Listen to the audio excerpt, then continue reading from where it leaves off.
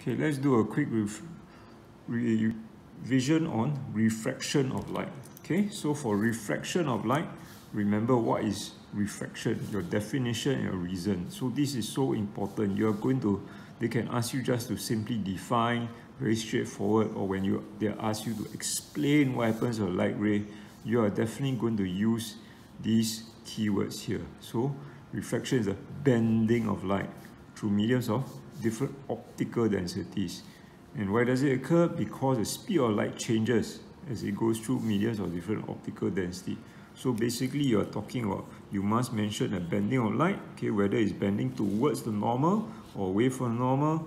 Then you talk about the optical density, okay, how is it traveling from less dense to the more dense, okay. Remember the word optical, and then you must mention the speed. Does the speed increase or decrease? So when you're asked to explain what happens to light ray, you're always talking about these three things. You must mention these three things. Okay, then for the drawing, okay, I think most of you are familiar how the light ray will bend. Okay, from air to glass, it will bend towards the normal because in glass it's an optically denser medium and the speed of light will slow down, okay, will decrease, therefore it bends towards the normal, right? So always talking about the three things. And then subsequently when it goes out, okay, you explain, okay, it will bend away from the normal. Why? Because it's traveling from optically denser to less dense medium and the speed of light is now increasing, okay? Okay, if it's the light ray is straight on towards a glass block, it just goes straight through, and all you have to say, okay, they ask you why the light ray does not bend, you just have to say the angle of incidence is 0 degrees. Remember, it's 0 degrees, angle of incidence, not 90, it's 90 to the surface, it's 0 degrees. Why? Because your normal is along the same line as a light ray, so that makes it 0 degrees, okay? Then you have, after that, the laws of refraction. Again, take note about the laws, which lead up to the most important formula for this chapter, which you are surely going to be asked, n equals sine I over sine R.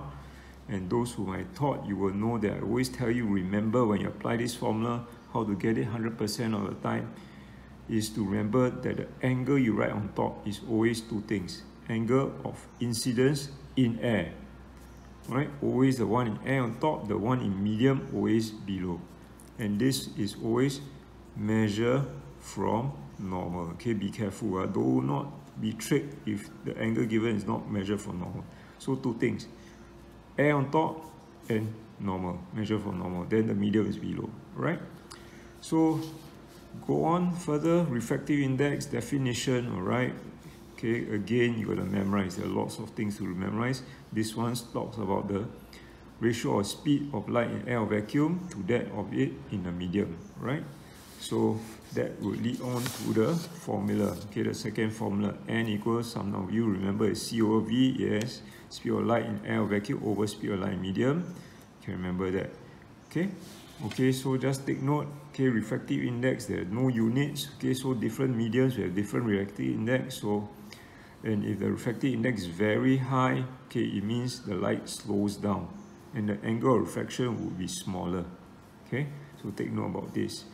Okay, so let's go on from here, and then when you practice questions, okay, when you practice questions, as I've said many times, okay, you go and look at what you have done. It's good to practice. Always be careful, watch out, they give you this angle, okay, good habit, draw the normal. It's not given, draw the normal, get the right angle that they want. Okay, this is 40 degrees, 50 degrees, so which is your angle of incidence made in air? It is 40 degrees, put it on top, then the refraction is below, okay, and from there you can work out n. Okay, you ask to explain, as I said, use the three key phrases, okay, and then whenever it's going from water, okay, or let's say optically denser to less dense medium, you got to be careful. Again, draw your normal, watch out, it is not 120 degrees angle incidence. Draw the normal, you will find that the angle incidence 30 degrees. So always be careful over here, right? So no doubt here's the angle incidence 30 degrees, angle R you don't know. When you use this formula, remember that I told you the one in air is on top, so angle R is on top. It's over here on top. Put it on top. Don't put it below.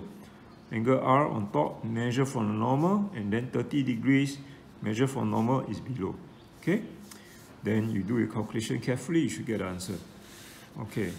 So you do sometimes get a semicircular glass block like this, and this was something that you should always remind yourself that if this light ray is headed towards the center, it will just go straight through. Why?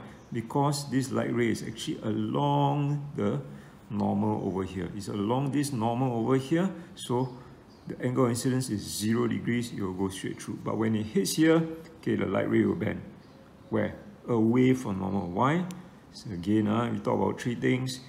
The light ray bends away from normal, or refracts away from normal, because it's traveling from optically denser to optically less dense medium, causing the speed to decrease. Hence, the light ray bends away from normal. Okay, always the three things we talk about. Okay, so take note about this if you're given this. Okay, so for refraction, that's about it. The rest of it is, a lot of it is just practice, and make sure you become proficient at it.